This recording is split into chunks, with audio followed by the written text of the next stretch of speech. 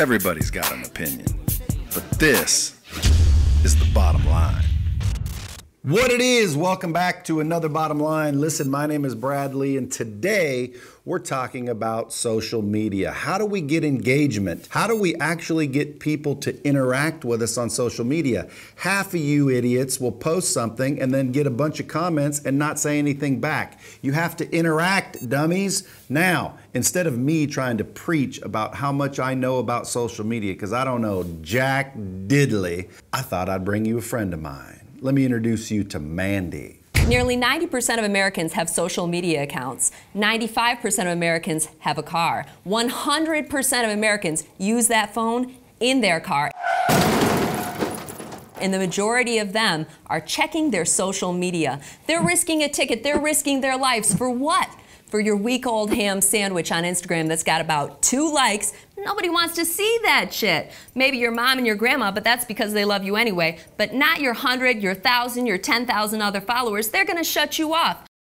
Do you want to know the secret to great engagement? Do you want to know how our clients are able to achieve 100 to 1,000 retweets and likes? The secret is value. You might be asking, Mandy, how do I create value? Your followers are telling you right now. They're telling you with their likes, their retweets, and their shares. Scroll through your Facebook feed. See what gets the best engagement. Guess what? The stuff that gets the best engagement, it ain't no ham sandwich, okay? It's real, actionable advice, and we all have it. Through our experiences, through our life lessons, those hold value. Those are worth their weight in gold.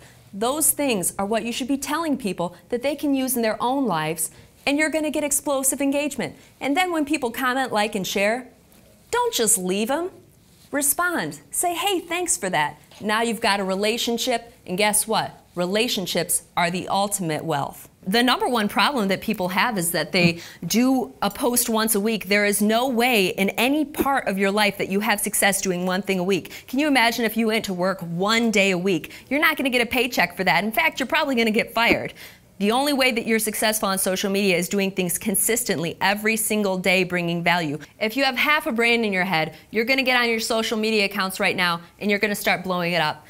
So you're telling me there's a chance? You're gonna start scrolling through your past tweets, your past Facebook posts, and see what got the most engagement. You're gonna put that into your mind and you're gonna say, what's the commonality here? How can I get more of this value put out there for my followers so I can gain more interest? Because the fact of the matter is, you're exchanging value for their attention. If you don't have time, hire me. I've got all the time in the world. This is what I do.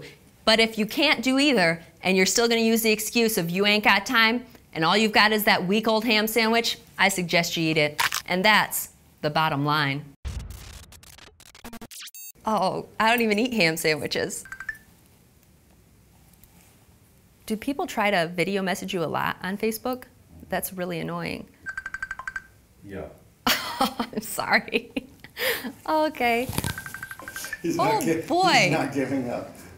He's relentless. He must have watched that Bottom Line.